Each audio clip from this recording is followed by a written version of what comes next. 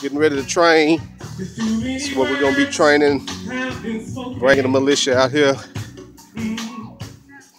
to run the obstacle course, shooting course. Also, we're gonna make a shelter, not just a shelter with a tent, but we're gonna take some bushes down, see if we can make a lean-to shelter. So this is all the land where we're gonna be practicing at, getting ourselves sharp, getting our skills on. As you can see, it goes as far as way back there.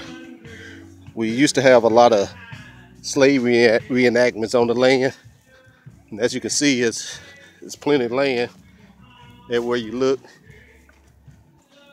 Over 100 acres out here. So this is one of the places we're going to be training.